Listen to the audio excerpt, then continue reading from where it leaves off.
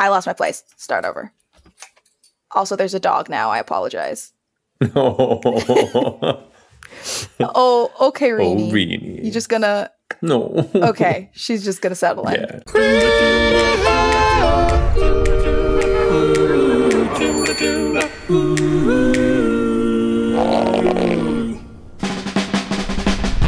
I miss you so much. I miss you too. Man.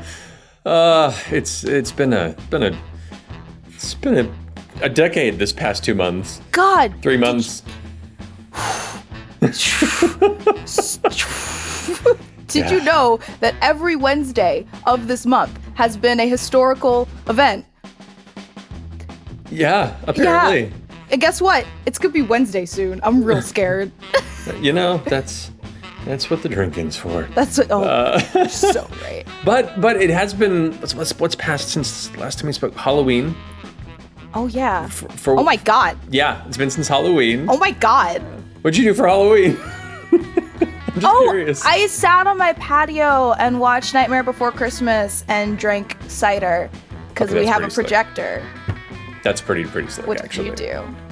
I dressed up like a horrible person in gaming history and stayed home and jumped around a couple Zoom rooms to tease some old friends, and then me and Mercer just danced and we're sad we couldn't see anybody. But you know, it wasn't what it is. It's been a strange year. It's been a strange year. I think this is just the year of strange years. My family and I are just talking about it, the year of strange years. You know what I mean.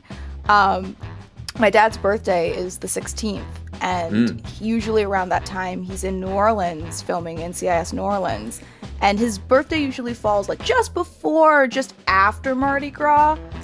When he's there this year, his birthday is Fat Tuesday. We're not gonna be in New Orleans.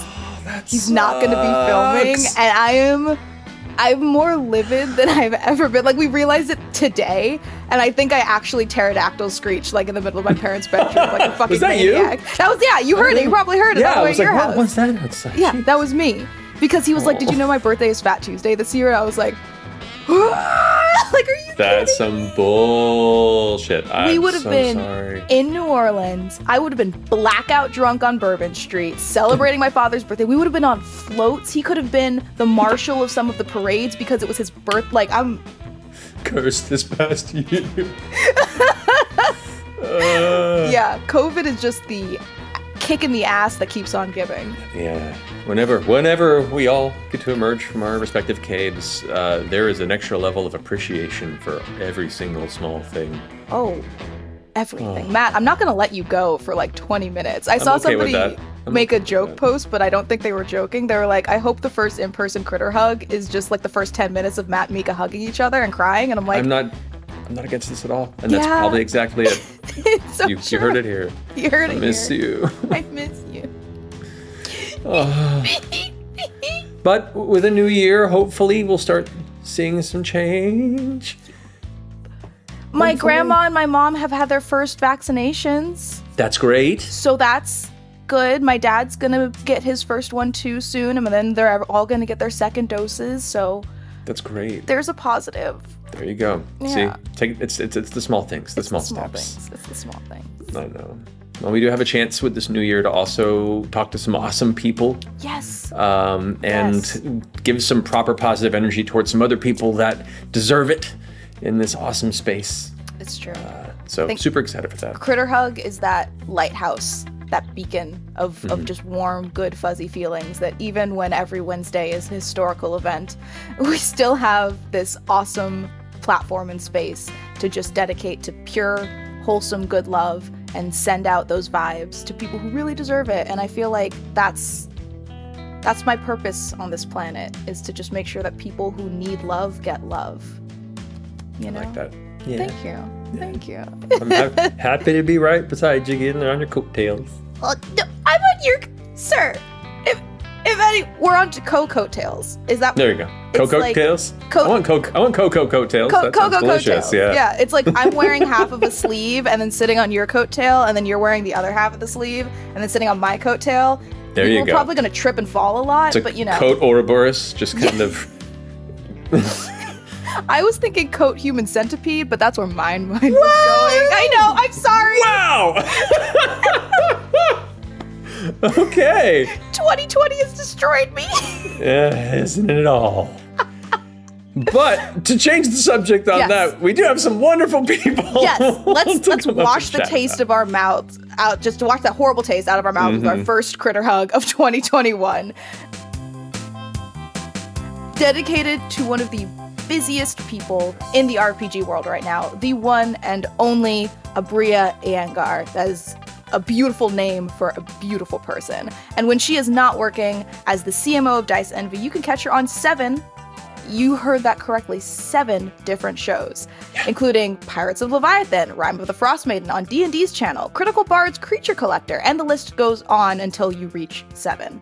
She also GMs Pirates of Salt Bay for Saving Throw and Heliotrope for 12-sided stories. So if you're into playful, hilarious, action-packed stories where the rule of cool is the rule of law, then you should definitely check her out. She also does a podcast called Storybenders, where she and Josh Arkin dissect and discuss every episode of Avatar: The Last Airbender, arguably one of the greatest shows of our time. So yeah, Aabria is amazing. I've been following her career and rise in the live play tabletop scene for a while now, and then me and Mercer both had the incredible opportunity to play alongside her in Dimension 20's Pirates of Leviathan, and she's just incredible. Such a giving player, just completely invested, makeup on point for that character, not Always. to mention. And then, also seeing all of her GMing work. She is an incredible GM that focuses on all the facets of storytelling that I love and ascribe to and want to be better at, and have learned from watching her. She's just brilliant, and I can't wait to see all the cool stuff that she has coming up too. Absolutely, and not only is she brilliant when it comes to GMing and playing and everything in this community, but I find it just such a beautiful talent to just gel with anyone. Any room that she's in, whether it be in person or Zoom, she's everybody's best friend, and in a genuine way, not in some sort of put on false way. She's just such a wholly warm person, and I feel like, I don't know, every time I talk to her, I feel like she's a sister that I wish I had as an only child, and that kind of trait in a person is just 1 in a million, and she's also a Time Lord, as we've discussed. Also that too, which does help, Yeah, it does help. Maybe that's why she's so awesome. She's just awesome. Both work together, I think. Do you think she'll let us see the TARDIS?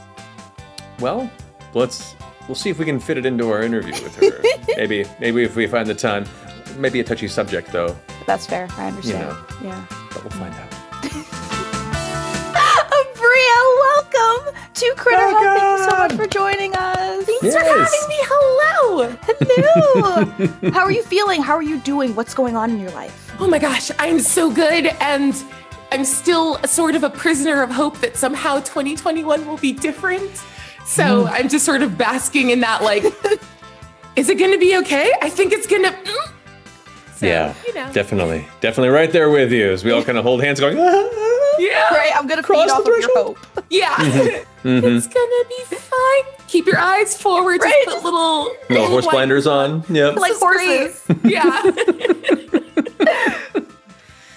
Oh, well, you seem to be everywhere right now in the streaming ecosystem. I feel like, as I'm so lucky to see your face everywhere, it's just a blessing. But I gotta know, how did you start? How did you start playing RPGs? How did you start DMing? Are you a clone? I need to know your secrets. I will start with the secret up top because we don't bury a lead here. Right. Just a lot of caffeine. Okay. And now let's go back. So the fun part is I started my TTRPG adventures with D&D as the girlfriend to my now husband's board game group. And they were like, I guess you can come too. Be a cleric. Don't worry about it. And just kind of put me in the corner with a little healer character sheet. I was like, okay. They girl healered you? Yeah, just immediately. They did the same thing when I started playing Overwatch, and they're like, you're a mercy maid now. I was like, okay.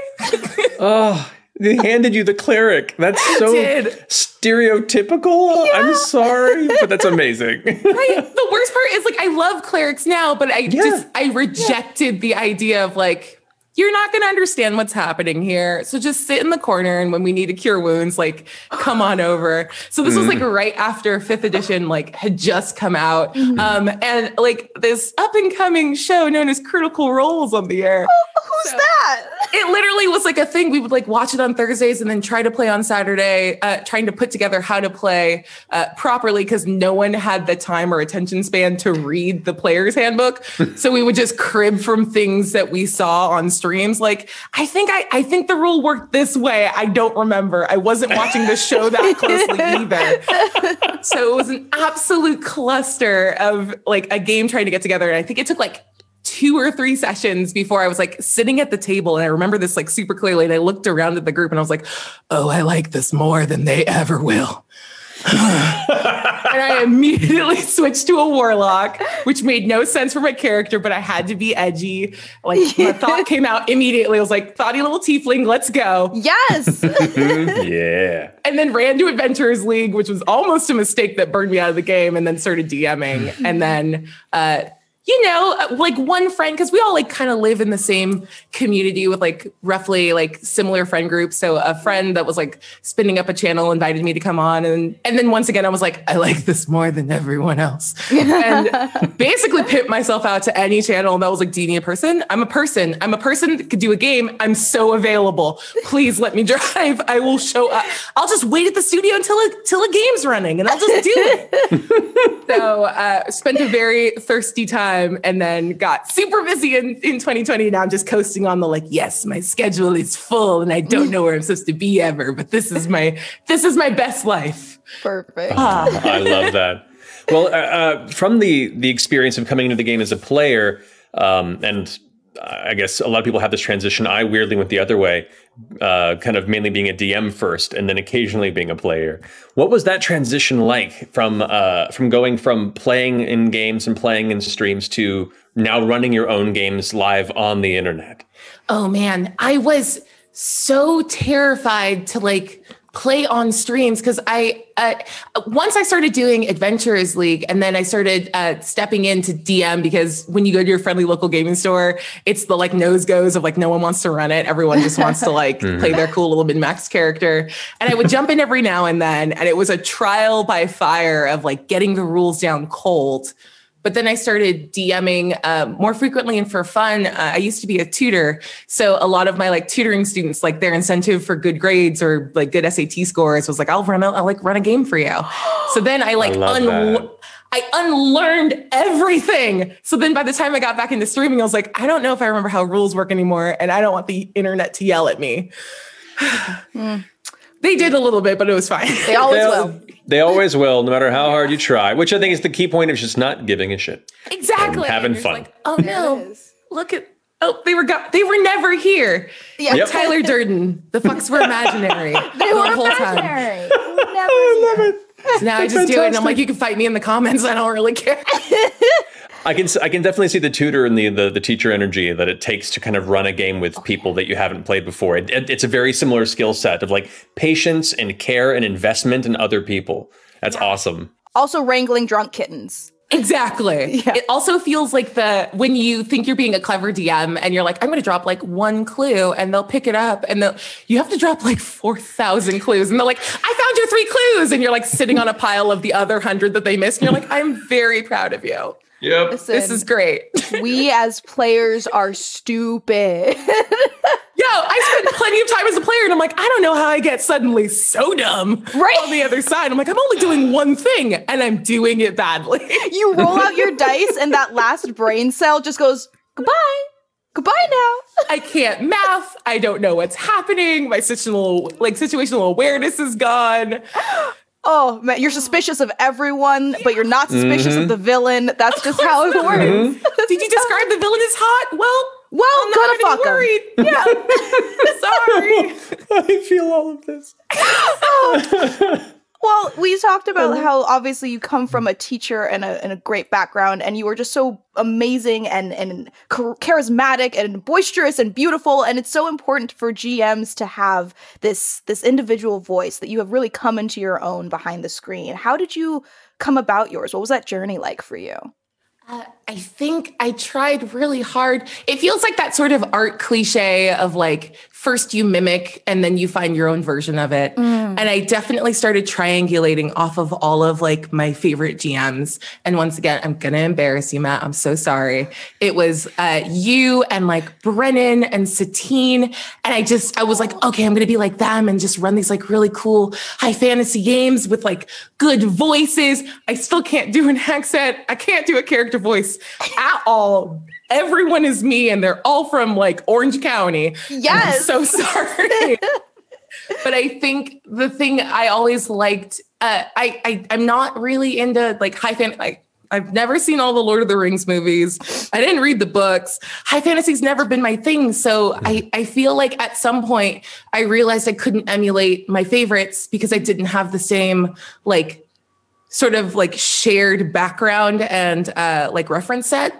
So it then just sort of became like the thing I like is comedy and like sci-fi and movies. So all of that became informed by the things that I care about. And because I absolutely believe this thing, Patrick Roth that said forever ago about like the thing that you care about, if you lean into it, your enthusiasm will kind of like rub off on your audience. So I was like, I just started leaning into like being a little more improv-y and just saying like, Rule of Cool says yes. Like if it works in a Kevin Hart, Dwayne The Rock Johnson movie that like suspends all physics disbelief, like why can't you do that too? Right. And just sort of hand waving it and hoping we get to a good story at the end and just sort of trusting the table.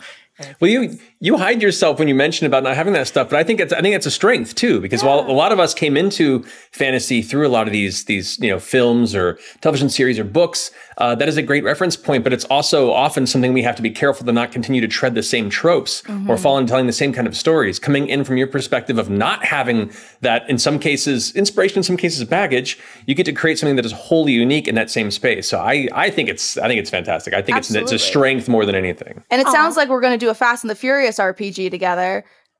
I wrote a hack for it's a Powered by the Apocalypse game that's Fast and Furious 2099. So you're playing the 99th movie in the franchise with a bunch of tropes. I will run it for you whenever you want. Please. I ran it once on a stream. It immediately went off the rails.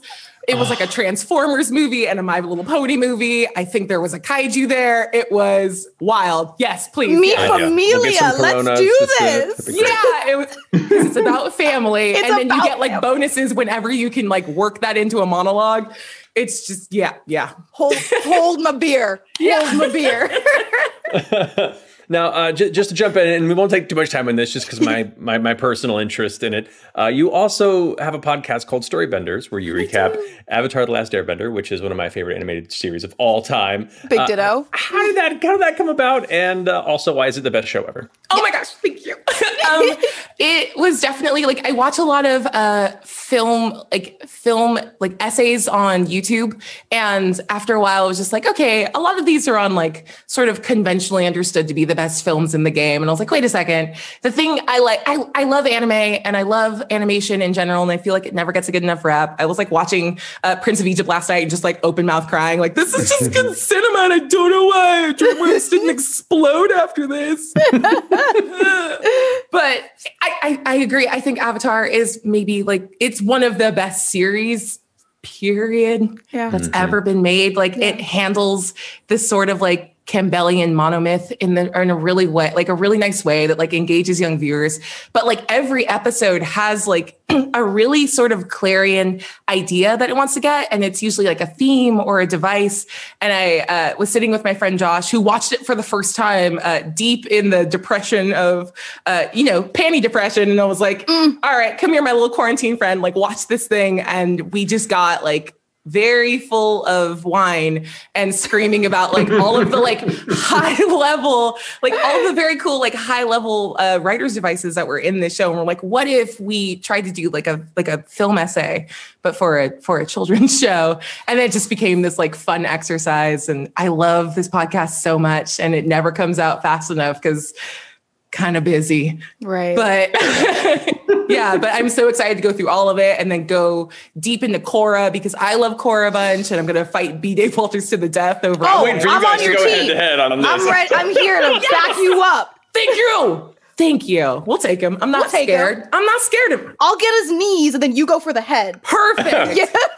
I'll go for the torso then. He's a tall guy. There's a lot He's a tall guy. We need 3 people. There's so much room for all of us to go. Yeah, all of us get in a trench coat and we got B-Dave versus B-Dave. It's great. But quick follow-up question for this. What element would you bend?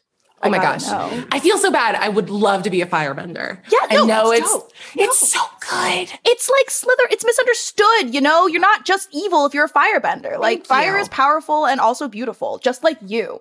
Oh my God. That's awesome. I lean earthbending because it's easier to build stuff with. I'm a waterbender. I'm a moon child. Nice. I respect that. And none of us are airbenders because, I don't know, the outfits aren't as fun. Yeah.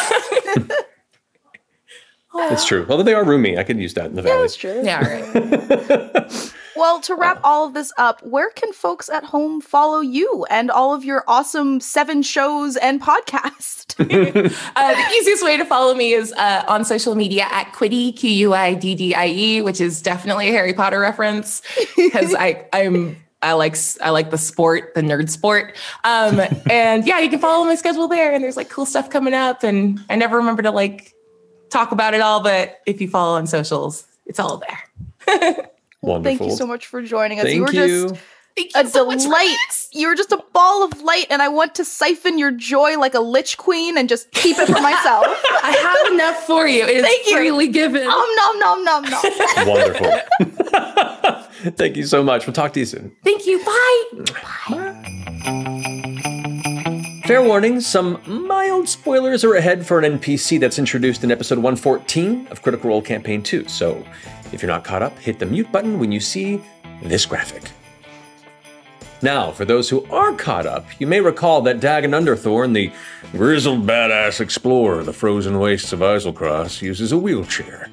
Now, that specific wheelchair and the mechanics behind it were not created by me, they were created by the recipient of our next Critter Hug.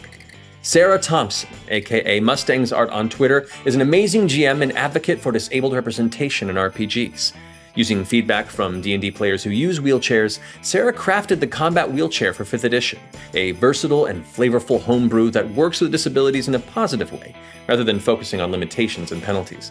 It allows disabled characters to go upstairs, carry their equipment, add weapons and upgrades, traverse difficult terrain, and just so much more even beyond that.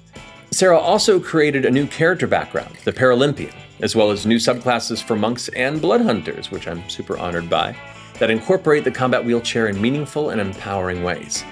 Sara is also the founding member of Heroes Without Limits, a Twitch stream dedicated to disabled, chronically ill, and neurodivergent representation in RPGs. So go check them out. Sara and her team are doing really amazing and important work. Also, check out her Patreon. The Combat Wheelchair is online and free to use. It's linked in the description below. And you can purchase character minis with the Combat Wheelchair through Strata Miniatures, who donate a percentage of their sales to Ehlers-Danlos Support UK. I'm kind of in awe of the Combat Wheelchair and how intricate it is. I mean, it's one thing to add a homebrew element at all, and I know how complicated homebrew elements are just by watching my DMs do them. And just the amount of layered work. I feel like anytime I see somebody asking her a question about it, there's like 15 paragraphs answering that question because she already thought about it. Yep. It's just, it's mind-blowing amount of work that went into this, and you can tell that her entire heart and soul and passion went into it, which makes it even better. It's just, it's awesome, and I can't believe it's taken this long for a Combat Wheelchair to exist in game like this. It's just something that's, I don't know, just at least I'm happy that it's happening now. Yeah, it's another step towards making things just generally better when it comes to RPGs. Yeah. And yeah, knowing how challenging homebrew is, especially on the scale of complexity and options that are presented with this, that is no easy feat. And I know that Sara put a lot of time into developing this and fine tuning it and getting feedback, and it's badass. I went and bought and painted a mini. I incorporated it in my game. I'm so excited that I had the opportunity to bring it in there and brought just that much more flavor to the character. And I mean, you get to have spider legs if you want to. You get to have spider legs, which I think is amazing. Which is awesome. Upgrades are badass. Yeah, and also the Heroes Without Limits campaigns are so important to everyone out there. I know especially to people who think that they have to hide their disabilities or their illnesses or their neurodivergencies because of professionalism.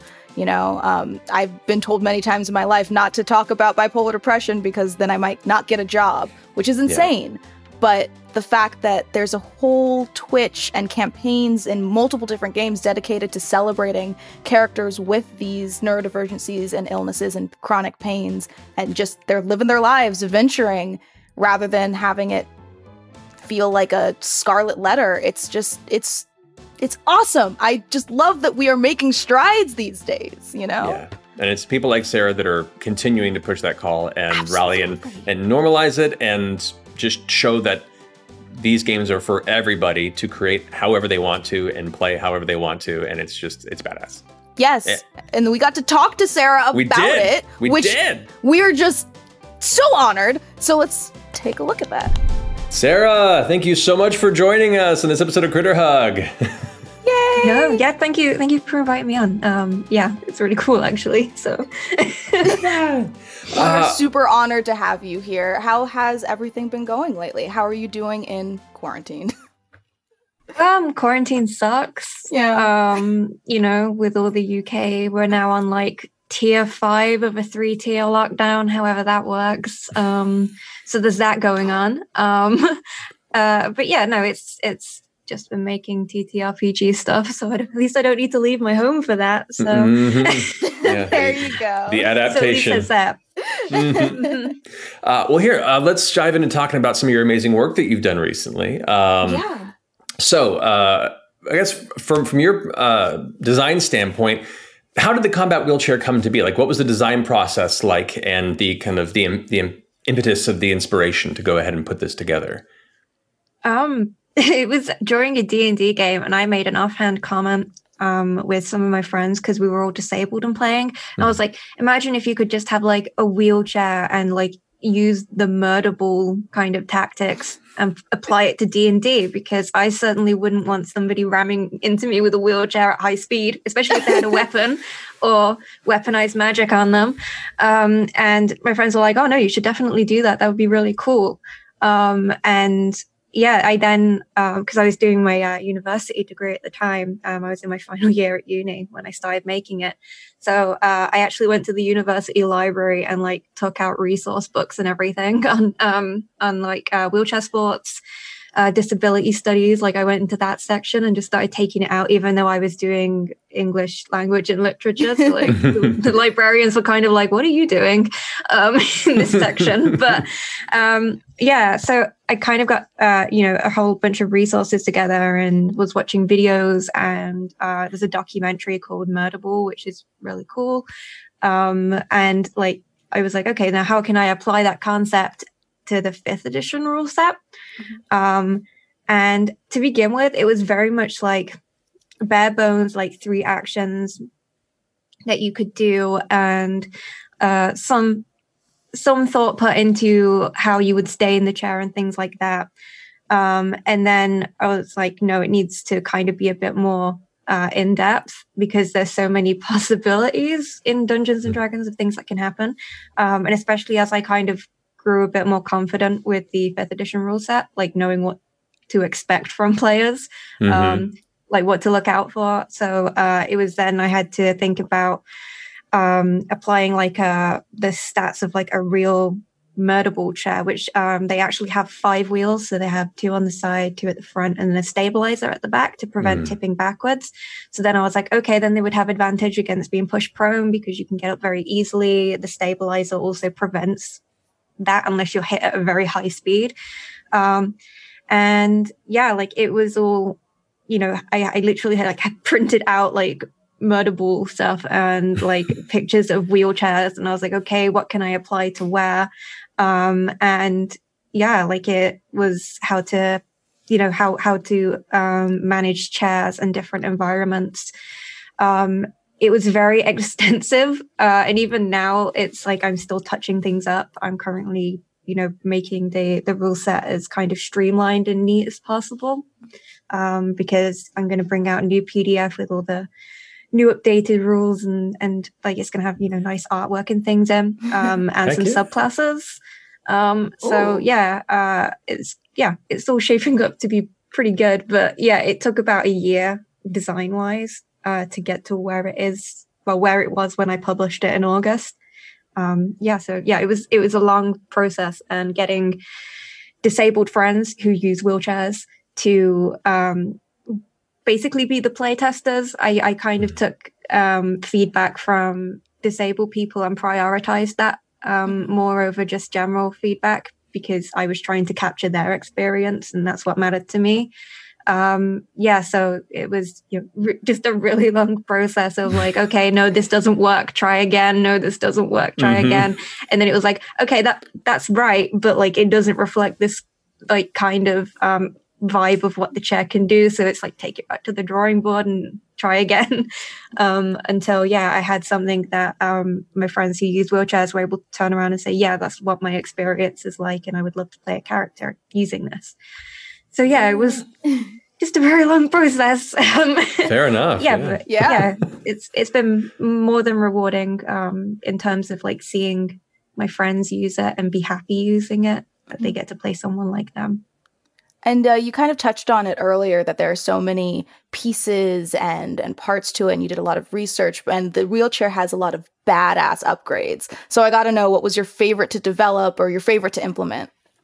My favorite is actually the spider legs one. That's my favorite too. That's my favorite.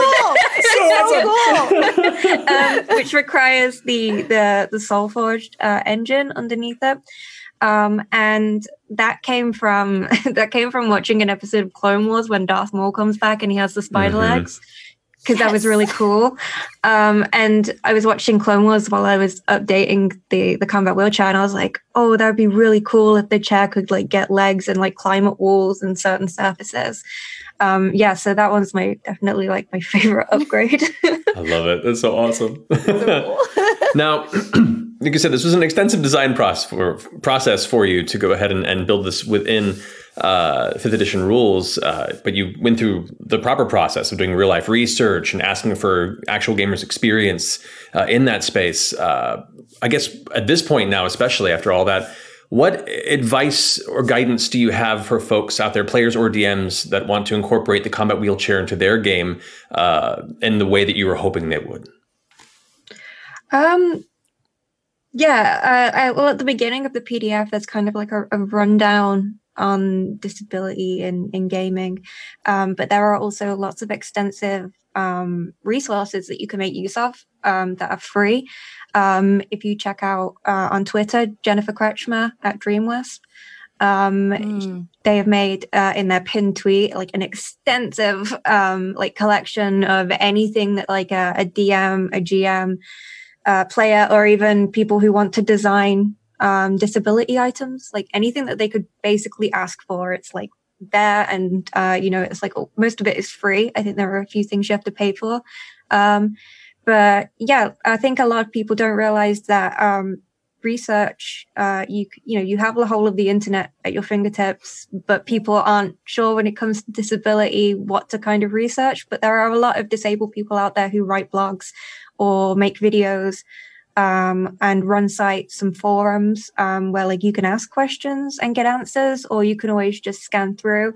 There are plenty of people on Twitter as well who are disability consultants like me, that if you're looking for a specific experience, that you could reach out to them, tip them on Ko-fi or something, usually just for like asking a few questions, because, it does take up time and emotional labor and all of that. But people usually are more than happy to answer questions and make the most of internet research, really, especially YouTube. There are a lot of cool things on YouTube. If you aren't sure like how the combat wheelchair is designed to move, I check out Aaron Botheringham, who is a WCMXer, which is like BMXing but in a wheelchair. And he recently achieved like doing a flip in a wheelchair from like it being still. That's awesome. So that was really cool. He does a lot of like half pipe tricks and things, and that's kind of where especially like when I was designing my rogue character, that was like, that's how I want my rogue to move, is like that.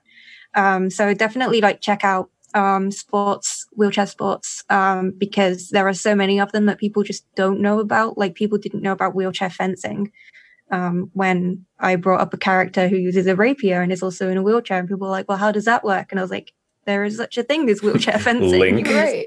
Yeah, exactly. Look it up. There are a lot of cool things out there, and especially, you know, people tend to forget as well the Paralympics. Like that's a whole thing you can make use of and see how professionals, you know, can move in their wheelchairs and the kind of feats that they can accomplish doing it.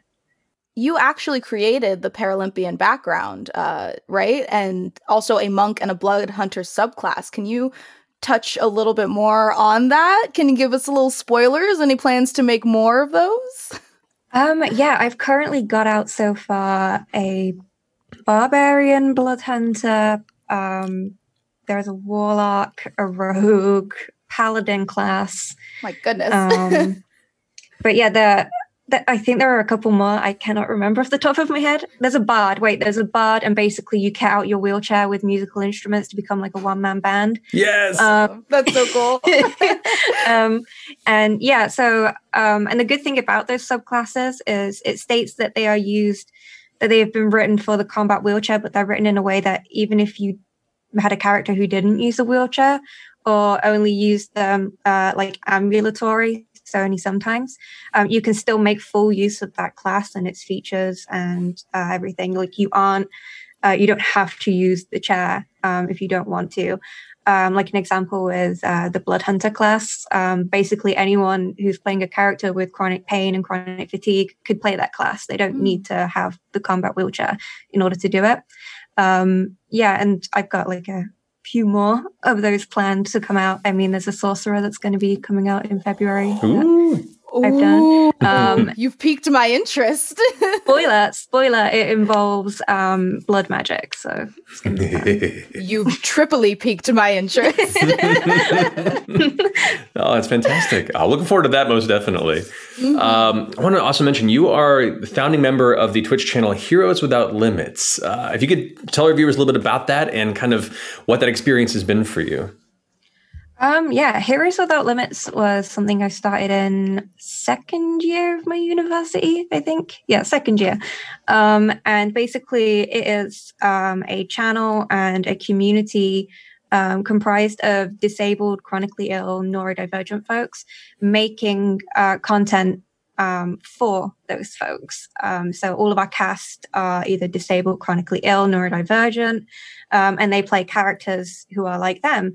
And they explore stories and worlds and things like that. Like we have a Witcher game that I run once every other month on there, and we have witches that have ADHD, and they meet NPCs who are like witches that are deaf or blind, and using rules and things that like I'd made for that specifically. And our community, we have a Discord now, so people can join there. There's a whole like Let's Find Games area, so other disabled, chronically ill, neurodivergent folks can find people like them to play with and kind of connect with. And it's open as well to able-bodied people, like with completely like able-bodied people, neurotypical people are more than welcome. And we even have like a little area on the Discord where able-bodied people can actually ask questions, and people can respond with their own experiences if they want to.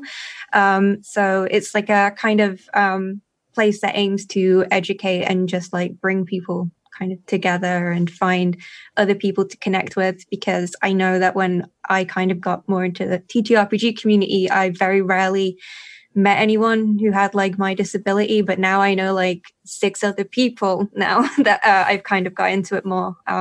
So yeah, it's a place where younger and older people in the community can just find each other and connect and have a good time. That's awesome. Yeah. And last but not least, where can everybody watching this episode today find and follow your work? I pretty much do everything on Twitter. So on my Twitter, which is @MustangsArt. Sometimes I also stream on Twitch talking about like NPC design and things. I have a plan for running like little classes and seminars at some point on teaching about disability for DMs and for players and GMs. And my Twitch is also just under the same name, Mustangs Art. Everything pretty much that I'm on, it's under Mustangs Art. So yeah, pretty much it's just Twitter that I'm predominantly on. And I have stuff on Patreon. I also have free stuff that people can use. And I have Ko-fi, and everything else is pretty much linked through my Twitch, my Twitter, sorry. Awesome. I love it. Well, everyone, please go check out Sarah's work. Sarah, thank you so much for joining us, and thank you for all the incredible creativity and design and delight that you bring to this community. It's really appreciated. Absolutely. Thank you so much. No, thank you for having me on. It was really lovely talking about it. Thank you. Yeah. and thank you for using the chair in the game as well. Of course.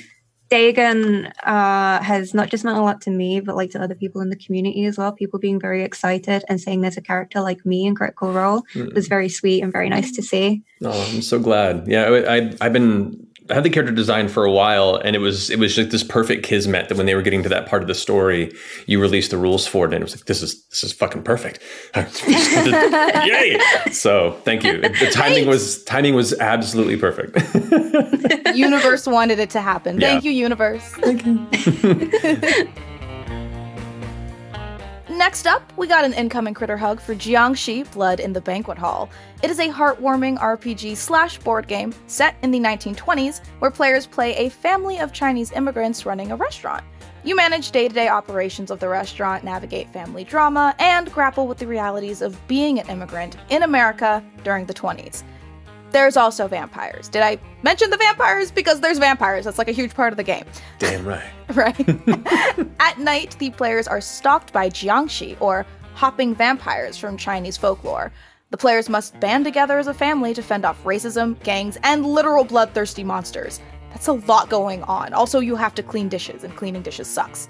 Game designers Banana Chan and Sen-Foong heavily drew upon their heritages as Chinese American Canadians. For example, 8 is a lucky number in Chinese culture, so the game uses D8s. And the number 4 is traditionally an unlucky number, so in Jiangshi, when players roll a 4, it cancels out the highest number in the roll. It's little details like that that make Jiangshi, Blood in the Banquet Hall, uniquely heartfelt and horrifying, while also encouraging empathy and education through role-playing. The PDF print and play version is available now on DriveThruRPG, and the full box is available for pre-order right now. Like, right now. So currently. Get it. So go get it.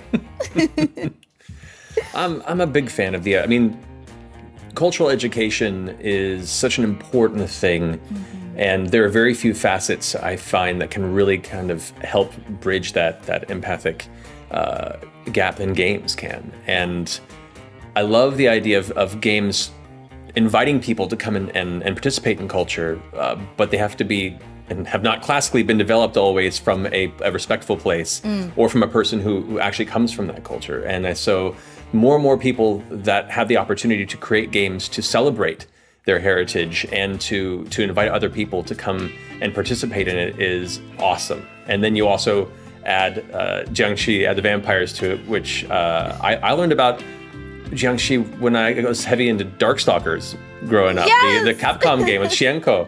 And so learning about that history, and though that was just a game character and a very specific type of thing, that got me in the rabbit hole of learning about them and their mythology and their history. So I was super excited to see that incorporated into this RPG as well. And I think that there's something really special about taking something that we see a lot in media like vampires and putting the cultural spin on it. Every culture has their own take on mythology throughout the ages. And, a mermaid is different in Scottish culture and African culture. So seeing that darkness, what those dark streets of 1920s look from the Chinese culture rather than just it's so fascinating. And I think that this is, again, we keep talking about this is the new age, we're really starting to do things. I'm so excited to see more stories told like this, so we get to experience everybody's bump in the nights, Heck yeah. Yeah. We also were lucky enough to get to talk to these creators of Jiangshi, Blood of the Banquet Hall, so let's take a little look-see. Banana Chan and Sen Lim, thank you so much for joining us. Thank you so much for having us. Yeah, thanks for having us here. Yeah, no worries. First off, I guess we'll jump right in with this amazing game, Jiangshi. It is incredibly unique. It's just a generally very special game, and I want to know what kind of went into the creating and development of it for both of you. What was the kind of the real initial interest point that blossomed the rest of the project? I think it's a combination of things. I think Sen and I had been wanting to work together for a while. And then eventually we started off with making this Google Doc that's just like this massive living document where we just threw all of our ideas onto it. And we decided, hey, why don't we do something that's based around our culture, something that we're close with. So we came up with this idea, and we wanted to use Jiaobei initially, moon blocks. And Sen, you could talk about it more if you want. It's petty jealousy is what it is. We have a bunch of friends who make some really cool games, and they did like Dread and Star-Crossed and games that use a Jenga tower and just alternate ways of randomizing things and having outcome generation. And we thought, oh, let's do something cultural and let's bring, our culture into it. And we tried, but they're really expensive and it's kind of messing with religion. So we thought, let's put it aside, and we went with just dice, just dice. So it started with that, though. It did start with a whole cultural bent, which, as you can tell, Banana and I are both Chinese. So we thought, we'd seen a spate of games being made about Asia by non-Asian people, and we thought, we can do this one better. Actually have some Asianness in there. It's actually really remarkable. I was actually just talking to a bunch of people who are making a game about Japan, and like almost none of the core team are Japanese, and it was just fascinating to me that they took so long to think about culture and have cultural consultants. And Banana and I are both Chinese, and the first people we hired, I think, were cultural consultants about our own culture, right? Because we realized that we're not a monolith. I'm from Southeast Asia actually, and Banana's family is Hong Kong and Guangdong, and so we have very different ideas of what being Chinese is, and so we thought we'd write a game about that from an immigrant's perspective, because both of our families immigrated to Canada and then Banana went to the States. So we wanted to really explore that area of our history. So it was really a little bit of soul searching, as well as, hey, let's make a fun game out of it all. And let's help people explore our past and culture like we did through the research through a game. And the vampires were added as the kind of big bad in a way that was really representative of like oppression and racism at the time. So the story of Jiangshi really takes place a little bit after the gold rush, at a time when perhaps, all those Chinese people who immigrated to Canada and the States on the West Coast were no longer really needed there or wanted there. The rail had been finished. The gold rush is done. There was some horrific stuff that happened during the gold rush because they're coming to take our gold. I would be coming to take your gold, I guess. I don't know how to phrase that. But we placed it a little bit after that, just because it was also a really interesting time. The Roaring 20s, just the idea that there was possibility for change. And so we really focused around family as well. That was a big deal for us. Maybe, Banana, you want to talk about family? Yeah. So the game, you have 3 generations, right? So you have your parent, your grandparent, and the child characters that you're playing from. And I guess when you're playing, there are going to be like language barriers, because not everyone, even though, it's a Chinese family, not everyone has the same level of understanding with the dialects or with English. So older generations might not know English as well, and younger generations will know English, but maybe not the dialect as well. So it's interesting, like seeing players, how they interpret that and how they play it out. And there are also different hopes and dreams for each character as well, so that it's not necessarily tied to just like one thing, right? This character is three-dimensional. They have different hopes and dreams. They have different hobbies. They have different interests, making them more, not as two-dimensional as you would probably see in some other types of media. I love that. I think role-playing games in particular, thoughtfully designed role-playing games, have a really, really wonderful way of sharing culture in ways that other media doesn't have the opportunity to. I really love what you guys have done with this game. It's fantastic. Absolutely. And speaking of sharing culture, you guys have woven so much Chinese folklore and historical significance into the narrative and the mechanics even of this game. So I want to know from both of you, what are some of your favorite elements? My favorite element that's historical is really just the history. Like in digging deep into it, I found out, a lot about myself, a lot about my ancestors, a lot about just even simple things like respect for Americanized Chinese food, right? So, no, it's this thing where a lot of people who come over from Hong Kong or wherever, they look at the Americanized Chinese food and they're like, "Whoa, that's not Chinese food," and it really isn't. Let's face it, it's not. And they kind of thumb their nose at it. They're like, "This is not me. This is not my culture."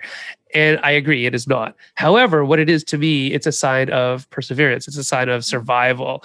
These are people who, beyond all odds, survived and scraped together a living in an actually really hard field. Restaurant, is that a word? I don't know. But it's hard. Yeah. Restaurant. Whatever it is, it's difficult. I couldn't do it, right? It's difficult to do and say, apparently. And so I don't view that like that anymore. And I kind of probably did before I started, but doing the research on restauranting, I don't know. And Americanized Chinese food really actually changed how I viewed that. And it was just by doing a lot of reading and listening to people and lots of stories from friends who run restaurants, whose families are restaurant families, because my family isn't a restaurant family. And it's really interesting to hear about the history of it, like how families they aren't restaurant families. They will go and buy a restaurant because it's literally the only way they can immigrate into Canada.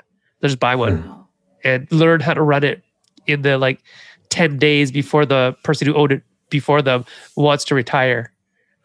Just stories like that are amazing to me, that you'll just up and move your family literally halfway around the world on a hope and a prayer and, $20,000 worth of restaurant. Wow. Yeah. That's really incredible. Yeah. I think going off of that, just hearing people talk about their experiences running restaurants or, their family running restaurants, it really shines a light on what it's like and what it takes for immigrant families to build up a business, which is really inspiring.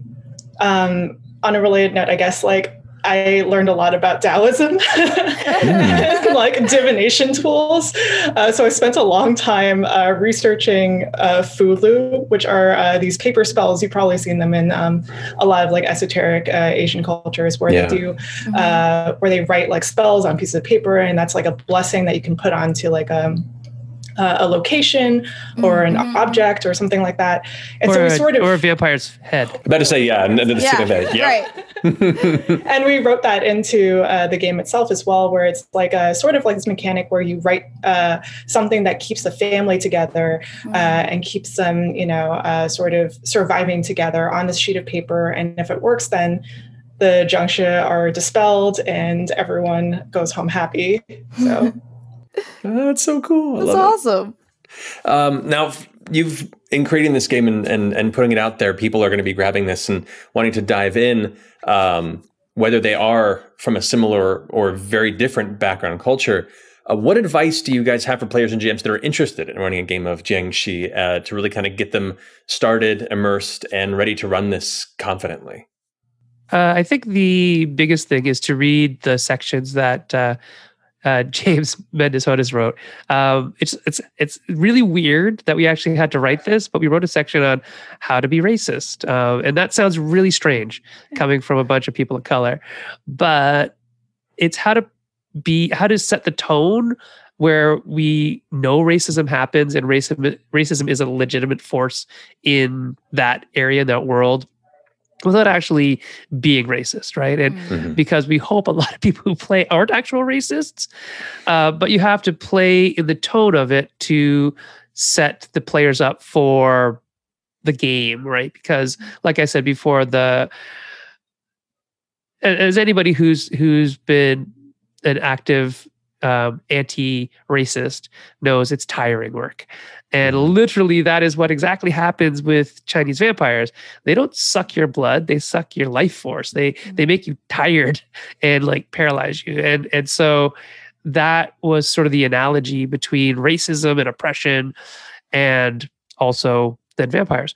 And so the section that is about that, I think, is really important. The section about how to play as a person of color when you're not a person of color is also very important, or when you're not of that culture even, right? Doesn't matter if you're of color, but if you're not Chinese, you might feel a little trepidatious walking around in a Chinese person's shoes, even for gaming purposes. And so, there's just some rules of, what to do and what not to do. Like, don't use accents, right? That's simple. And there's also other rules like, don't hyper focus on the one thing that you know about Chinese people all the time. Just kind of be yourself. So while still playing a role. So there's all that kind of stuff. What do you think, Banana? Yeah, I think going off of what you were saying, also just teaching people about microaggressions. So the section you were talking about, like how to play a racist NPC, it sort of outlines like, what microaggressions look like so that the players sort of understand what it looks like. And also like, if they have gone through microaggressions themselves, it could be like a cathartic experience where it's just like, oh, I recognize this, this is something that has happened in my life. Now I know what to do when, I approach a situation again in the future or something like that. Also in terms of playing a Chinese character, there's this whole section on like not trying too hard and just attaching yourself to like, the hopes and dreams that the character has, the hobbies that they have, the things that make them, and just not trying too hard to be like, I think Menda said this, like it was like a martial arts weirdo or something like that. Yeah, don't be that. Yeah. That makes sense. Well, thank you guys so much for joining us. And where can everybody who is watching today follow you and whatever future projects that you guys have coming up? If you maybe want to tease a little bit of a future project that you have coming up.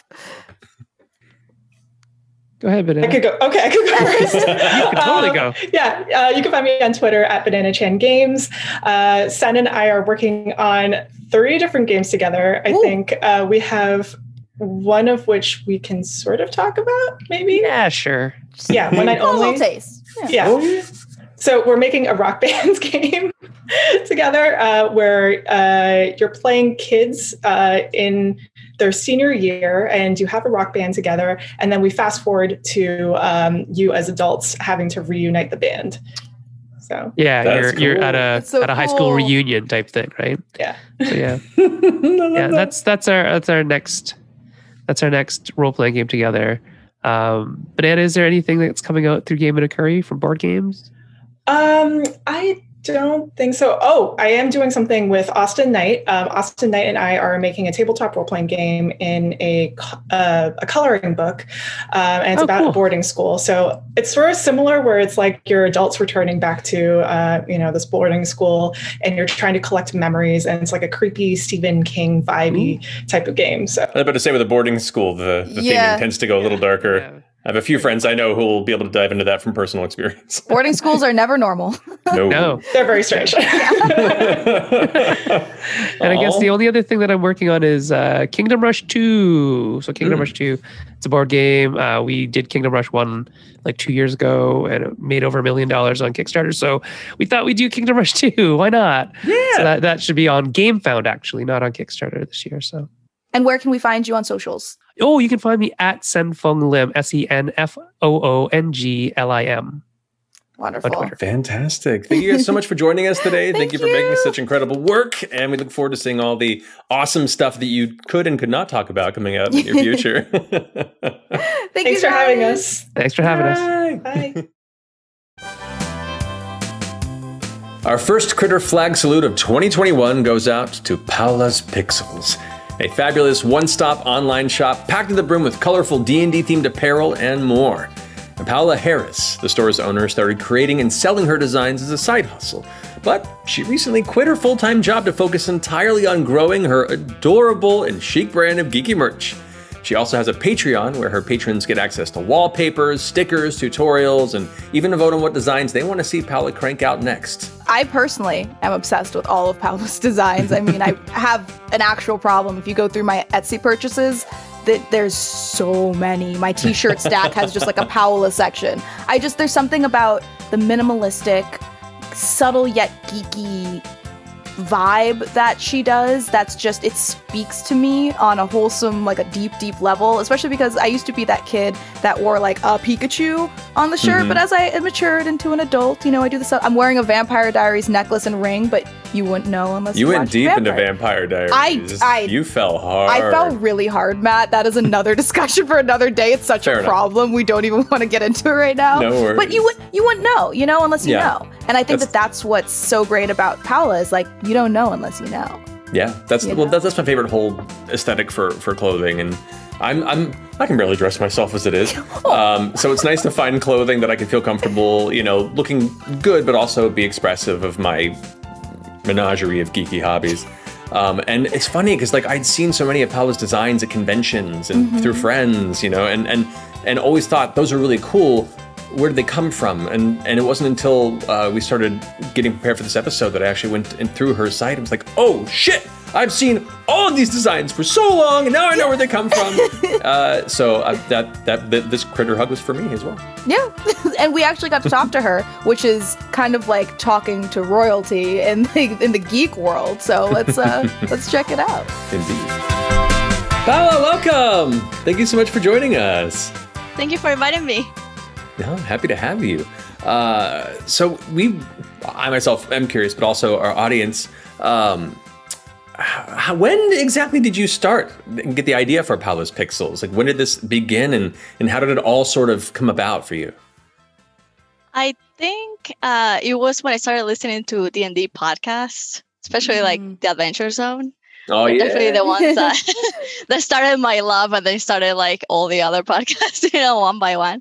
But I remember they released pins of for the Adventure Zone, and I thought that's cool. Like, I wonder if I could design something like that, because I've always been a designer. I used to work at a t-shirt company.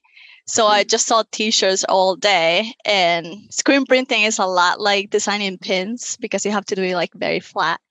So I thought what I used to do would be perfect for pins, and that's just kind of how it started.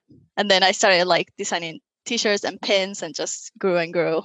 And now it's this. Yeah, now it's a thing. Yeah, that's now amazing. It's a huge thing. And speaking of your old job, you used to live this fabulous Hannah Montana double life, having a full-time job and also running your store. So what was going through your head when you decided, no more Hannah Montana, I'm Miley Cyrus only, or Hannah Montana only, whichever you prefer, and you did Paola's Pixels full-time? I think I was just going a little too hard. It felt like I had two jobs because I was working full-time all day, and then at night after my daughter went to sleep, I would work again, like for my store. So I felt like I had no time to do anything fun. It was just like work and then work again. And I really felt like I couldn't even touch a video game. So I decided for my sanity that I had to jump into this and see how it went. And so far, so good. That's the way to do it. You never know if it'll work until you try. And if it doesn't, at least you tried and you can move on to the next thing. And if it does work like this, then heck yeah. Exactly. Now, you've designed a lot of incredible things. And I know it's hard to pick your favorites. I know it's challenging over time. But of all of the incredible things you've designed and developed, which of them do you consider, if you have one, your personal favorite? I think it's between three things. Like, I have this design that it's like a landscape with 4 like adventurers walking through it, and it's like in a D20 shape, and it's on a t-shirt, and I think that's like my most popular and my favorite. It's just it's like subtle, but like it has, you know, very like fantasy vibes because of the adventures and the background. So it's like, if you get it, you get it, you know? Right. And that's my favorite kind of design, like kind of subtly geeky. Heck yeah. It's most of my wardrobe. Yes. Another one definitely is like this print. It's like the alchemist print. It was one of the first ones that I did. Oh, yeah. It was like inspired by an alchemist character that I had. And I thought, what would they have, you know? And then I decided to make it a pattern. And it's another one of my most popular ones and definitely one of my favorites. And also my Roll with Pride pin. That I have one of those. I love it. I designed with Christoph from Cantrip Candles. Yeah. So that's definitely like one of my favorites. Good choices. Good choices. Now, I know I'm super biased because I own a few of your shirts and your pins because you have just incredible designs, just amazing, mind-blowing. Like you said, subtly geeky. I feel like that's the kind of thing that we gravitate towards these days. So I got to know what your design process is like. How do you come up with these subtly geeky designs? Like, it's really hard to pinpoint how. Like, the other day, I really wanted to design something for monks. So I was like, monks, hands, you know, like they're always like doing things with their hands. So I asked my husband to like hold a D20 and like do this and do that. And like he's like this. And then with that, I just like started designing until something came out. And usually like that's how it goes. It's like I have these vague ideas like hands doing D&D things, and like I usually go to Pinterest and I see what kind of aesthetic am I going with, you know, like because I really like a monoline, very clean designs, or like super colorful. Like those are like the two things I like. So definitely it's just like a kernel of an idea. Like I remember I was watching Critical Role and Matt said something like, let's do some damage. I think it was a long time ago. And I was like, that's a cool shirt. You know? Yeah, I love it. So it's usually like I'm listening to a podcast or I'm watching something and suddenly it's like, oh, that would be a cool design. That's awesome. That's awesome. And part of the reason that we do this show is both to get people to find out about all these great things, and also for me and Mica to learn about a bunch of cool things that maybe we didn't find out. So like I've seen your designs many times, and now that I have the knowledge of where this is, don't be surprised if a big order comes your way very soon. But now this is your full-time aspect on your store. This is where it's all going in, and you're preparing for whatever the next thing may be. What would that next thing be? What is next for Paola's Pixels? I'm really trying to develop my Patreon because I would love to do a monthly pin club. So like every month there's a new pin design, but like I need enough people to do that. So like I'm pushing that because right now my Patreon is like a sticker club. So every month people get, you know, like I do a different sticker design, but I want to like next level pins, like one pin design every month. So like that's my next project for sure. Hear that, folks? Hear that, folks? You hear that, folks? Get on our Patreon so you can get yourself some free pins. All of you. Let's do a pin club. I love pins. You heard it from us. Let's do it. Let's do it.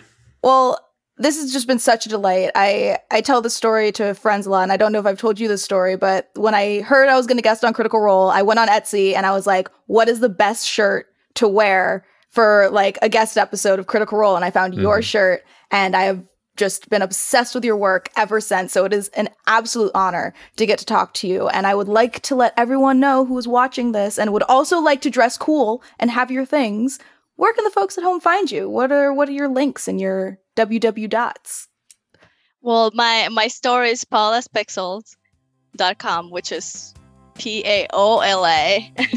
You know, pixels.com. That can get a little complicated. But on Twitter, I'm at Erel, which is also complicated. I wasn't thinking when I picked my names. IRREL. Perfect. On Twitter. We'll make sure to have lower thirds so everyone can screenshot it and write it down and go immediately and follow exactly. you. Sure, if you Google like Paola's Pixels, I'll come up. True. Perfect. Perfect. Well, thank you so much for coming and spending time with us and for all the amazing work that you do in this community. Please keep it up. And yeah, I'm going to probably start carving out a section of my closet for your work. So thank you for thank that. you so much. Well, thank you all so much for joining us for this amazing return to Critter Hug for the year 2021, where we got to talk with some amazing, talented people. Mm-hmm. We got to gush over their work, and then we got to gush over Vampire Diaries briefly. So there you go, double whammy. Double whammy. Hey, it fit. We talked about vampires. Exactly. They have diaries. We're all on track here. It's on theme. It's on theme. Yeah, it's on brand. I miss you, Matt. But this is such a good little taste of getting to see you. I feel like with each Critter Hug episode, we get more and more chaotic. I'm very excited to see where the clipping for this advertisement for this episode is going to come from. Oh yeah, if we keep this going for a few years, by the end of it, we're going to be like that crazed old couple at the end of the street that all the kids don't go near their house. You know, they're just like, what? A few years, Matt. That's like 2 episodes from now. Like we're getting there. We're really getting there. If the gray hair tells me anything, we're getting there. Matt, I have gray hair. I'm 26. Where is it coming from? It's coming from 2020. Yeah. That's okay. We'll be gray together. We'll all hang out and show off our grays, and then we'll be fine. It's true. What if we all turn into silver foxes? Oh, wait. I think gray hair's hot. I'm just saying. Gray hair is hot. You got nothing to worry about. We're all going to be Ciri from The Witcher all at once. Yes! Yes, we're all going to be Witchers. I love it. Let's do this.